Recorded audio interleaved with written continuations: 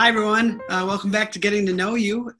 Excited to have our guest this week be Margaret Lee, who is the youth minister and what is that other title? Human Concerns Director at St. Sebastian's and St. Catherine's. Hi, Margaret. How are you? I'm good. How are you, John? I'm good. Thanks so much for doing this with me. I appreciate it. So in the Getting to Know You series, I always start by saying, tell me about yourself, maybe possibly something we don't know about you. Well, I am a product of Milwaukee. I've born in Milwaukee and attended Catholic schools my entire life through Cardinal Stritch, where I got my master's degree. And probably something you don't know about me would maybe relate to my father, who was co-director of St. Ben's for about 23 years before he passed away. And so as a little kid, I passed out silverware and salt and pepper or drinks at the meal program for years. No, I had no idea. That is so cool. I love the St. Ben's Meal program. I had no idea. That's a really cool thing. You and I also have something else in common. That is, both of our mothers are in ministry. Yep. Yeah. And your mom's a theology teacher at Marquette High. Yes. And is often seen around helping you at SEBS. With confirmation group at St. Sebastian's, yep. Yeah. She has 4 granddaughters who attend St. Sebastian's School.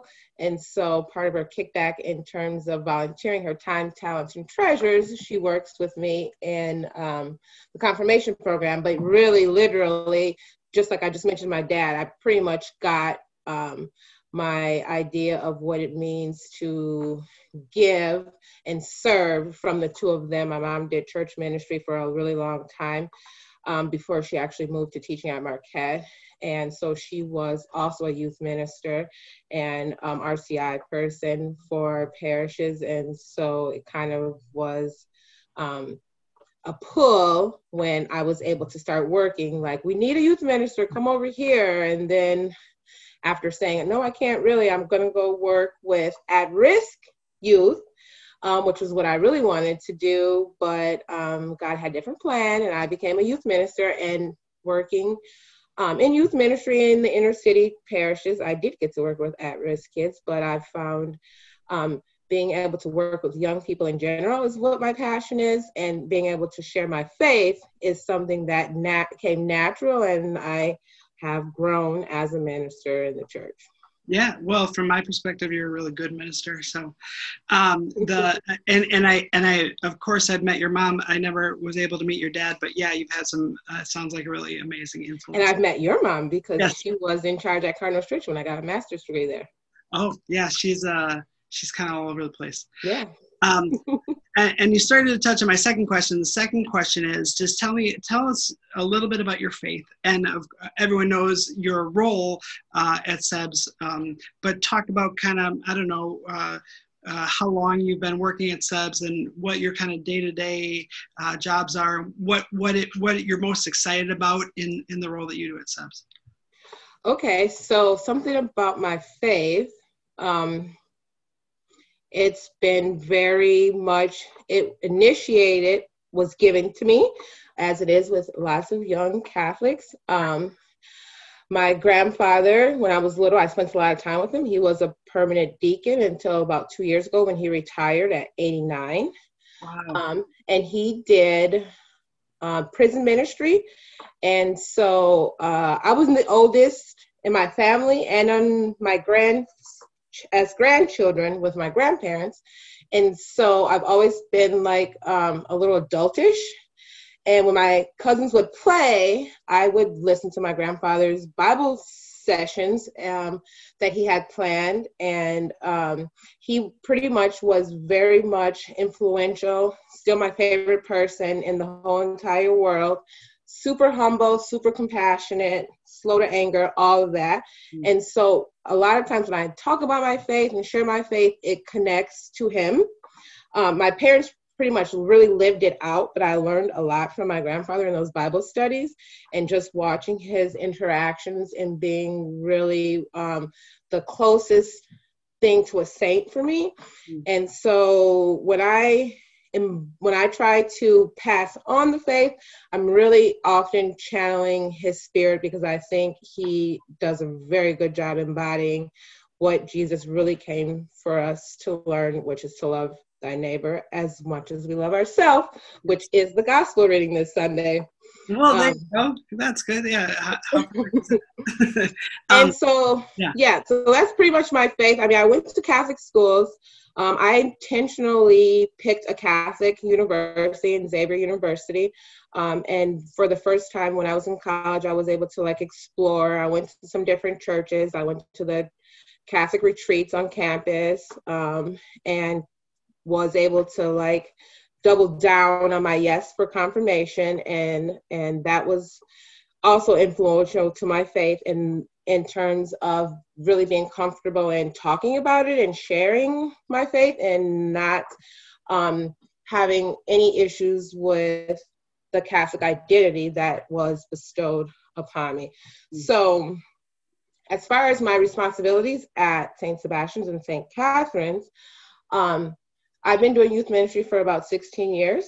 And there was a period of time where I was Christian formation director at St. Michael's and St. Rose, where I was pretty much just organizing and setting other people up to do it. And at St. Sebastian's, I'm really able to now be connected with young people.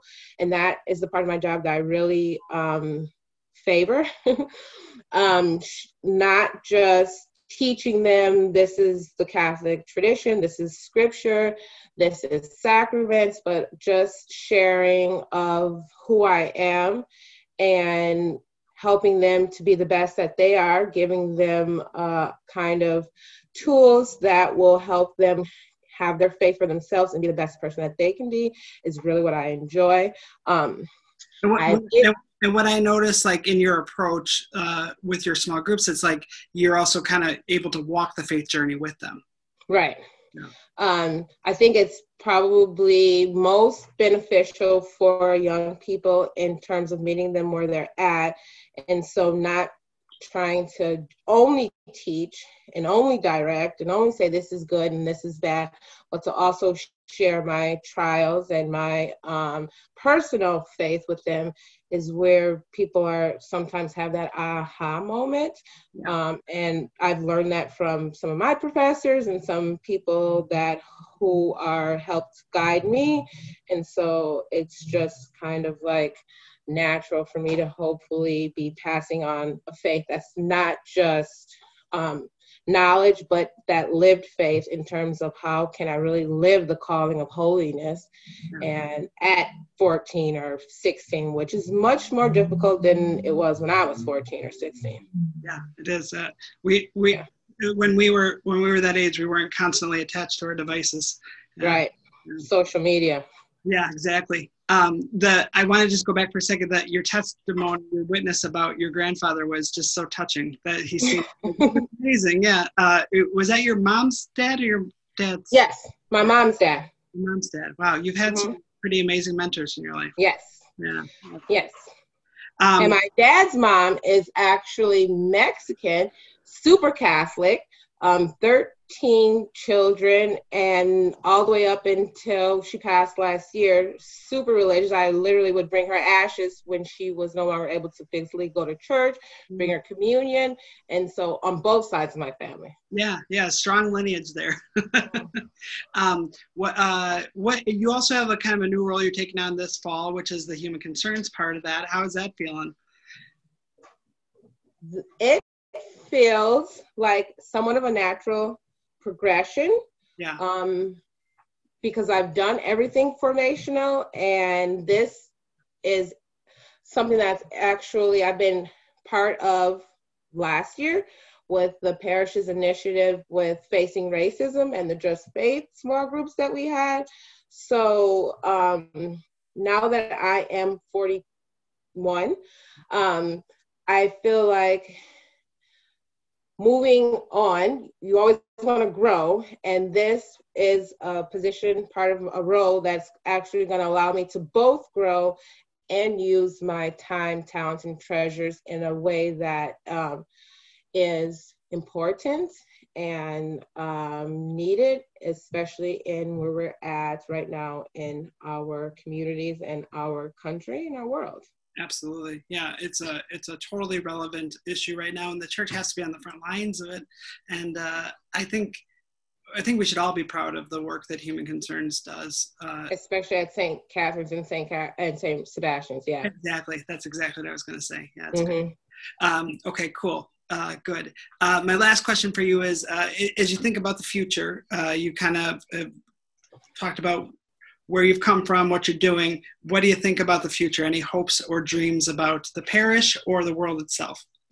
My hopes for the parish, we just kind of touched on the fact that the Human Concerns thing is already well established, a moving vehicle at these two parishes, which makes me proud to be a part of. But just that we would make strides in terms of the people who are already interested to the people who may be interested but not involved, and maybe even interest some people that it's not even on their radar. Right. So with the Human Concerns Committee as a whole, I think that's one thing that we're trying to start moving forward, is some actual action items that people can take as far as human concern issues. And in addition to that, one thing formational wise that I'm really hoping to address and move is the connection between our middle schoolers in terms of the parish middle schoolers and the school middle schoolers, so that they can forge relationships, learn off of each other and grow with each other, and just have a safe space to socialize and pray and learn about how to live their faith. Yeah, building a bridge. Yes. And if I have to say one thing in the world, I really hope one day before I die, everyone has access to clean water. I think that's a wonderful goal. And should be an easy thing to accomplish, and it's not. So anyways, okay. Well, Margaret, thank you. I learned, I work with you now, and I've learned some new things about you in 20 minutes. So thank you so much. Blessings on your journey, and thanks again for doing the interview. Thanks for asking. Okay. Have a good day. Thanks.